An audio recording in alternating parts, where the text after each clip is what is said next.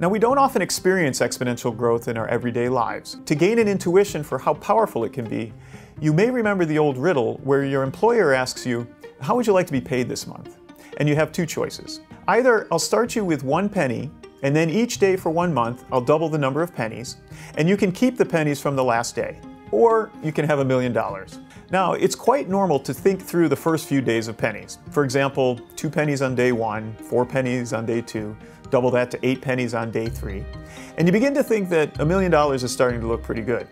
But in fact, if you take that $1 million, you've lost a lot of money because the number of pennies is growing exponentially as 2 to the nth power, where n is the number of days.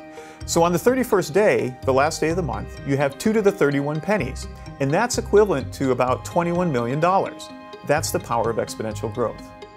Find your MIT moment. Visit learn.mit.edu.